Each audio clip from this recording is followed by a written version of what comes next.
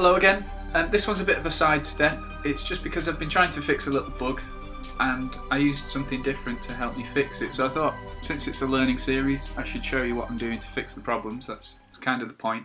So I'm going to take 10 minutes out of developing the game to just show you a useful way, in this case at least, to check for a bug. And the bug, if we look at the game, if we play and watch the ships, let's say if you can find a ship somewhere that seems to be looping infinitely, maybe this guy.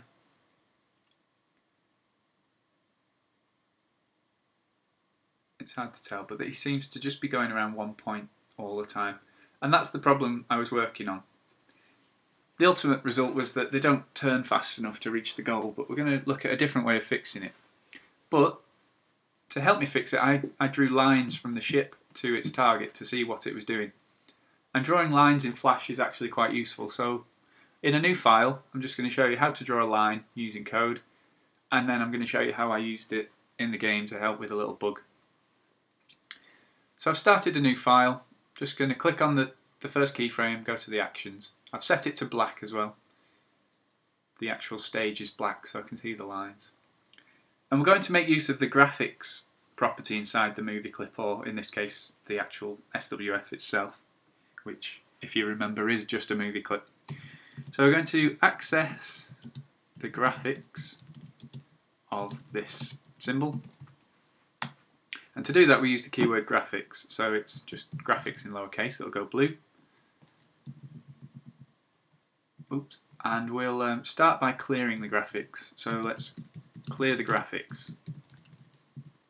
There's nothing to clear at the moment, but it's useful to know that you can clear the graphics. So graphics.clear will get rid of any lines that you drew the last frame or something like that.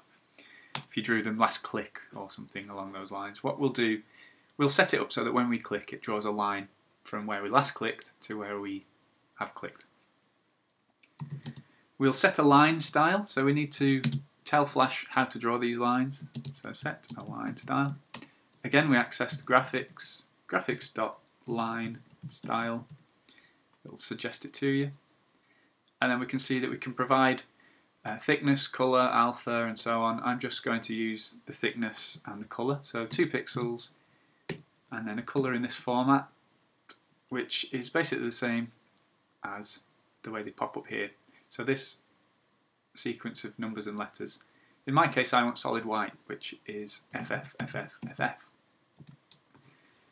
So that will set a 2 pixel line solid white.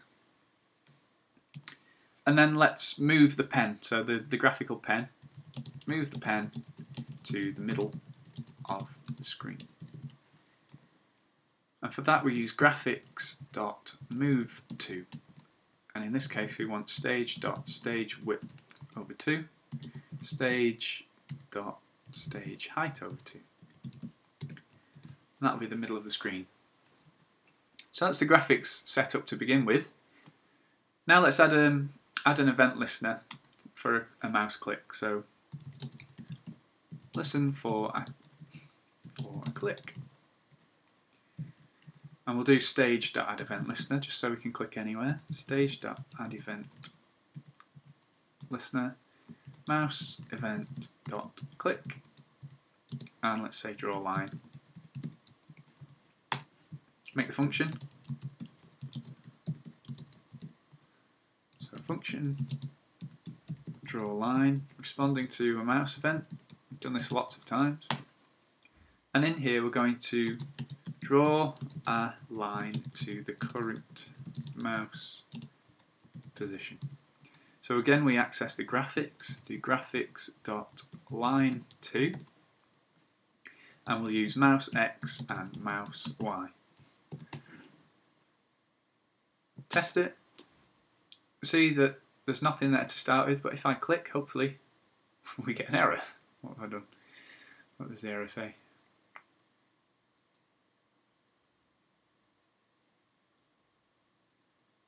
What have I done? What have I done?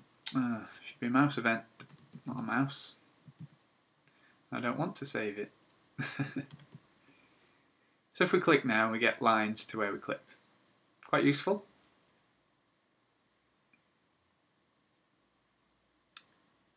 We could also just have drawn a shape entirely with code. You might recognise this from, if you've looked at my channel much, there's a laser tutorial. That's pretty much what I did in that, except I had a glow filter on everything. If we quickly just amend it, so we'll draw a shape using code. I can show you the fill that you can do. So graphics dot line 2, let's say 200, 200. Just going to copy the line, paste it a couple of times, change that to 200, 400, and then, I don't know, 400, 200, and then we'll go back to the middle. So copy that.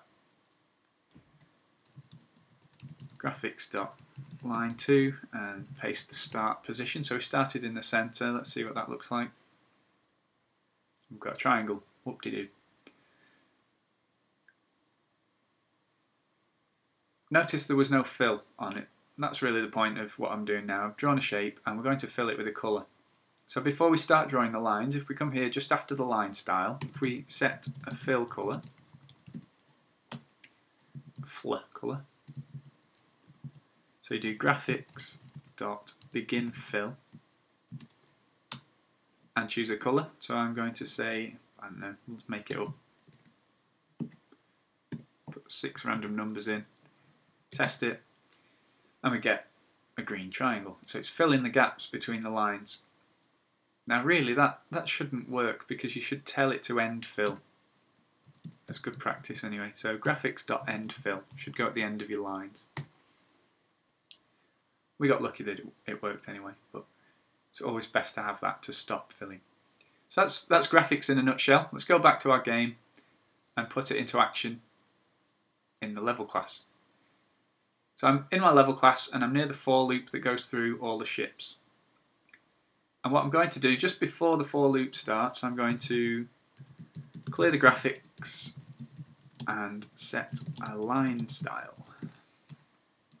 So I'll do graphics.clear and graphics.line-style. Set the thickness, we'll just go with 1 this time, and solid white again, 6 Fs. Then inside the for loop, for every ship, we're going to move the pen to where the ship is and draw a line to the ship's target. So move the pen. I'm calling it a pen, I don't think that's the real name, I think it's just the draw head or something random. Move the pen to the ship's position. So we'll do graphics.move2 ships count, and we're going to get very bored of typing ships count, so let's make a variable for this instead. So I'm going to cut that there, and just before we start updating the ship and so on, I'm going to make a variable, call it sh, and we'll set it to be ships count. So anywhere we've used that now, we can just use sh instead. sh.update, sh.x, sh.y. Same down there, you could change them to just be sh if you wanted to. Just saves you time typing it out all the time. And then we want to draw a line from the ship's position to the ship's target. So sh.target.x. Target, if you remember, is a point saved inside the ship class. So here we go. A point inside the ship. At the moment it's set to private, which means it won't work. So we have to change this to public for now. We can always come back and remove that later. Whoops, didn't mean to do that. So I've set that to public and I've saved the ship class. Go back to my level so we can now actually make use of this target. I'll do sh.target.y. Save that. Make sure I've got the right FLA selected and test it.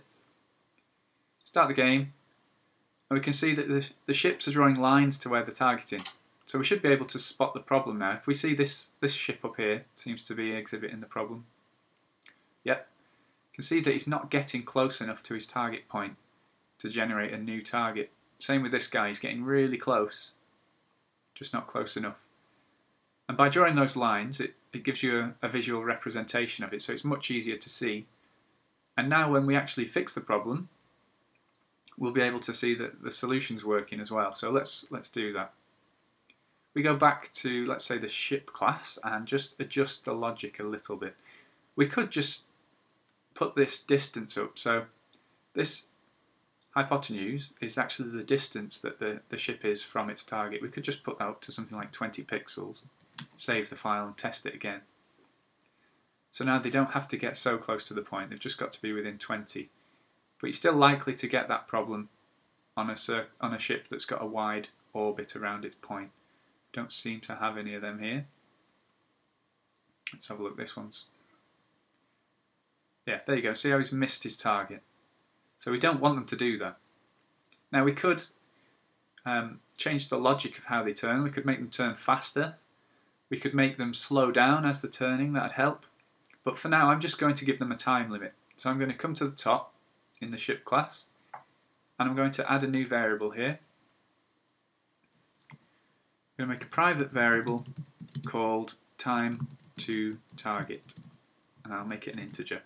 So we'll give the ship a limited number of frames to reach its target before it picks a new one. So in the constructor we'll set the time to target.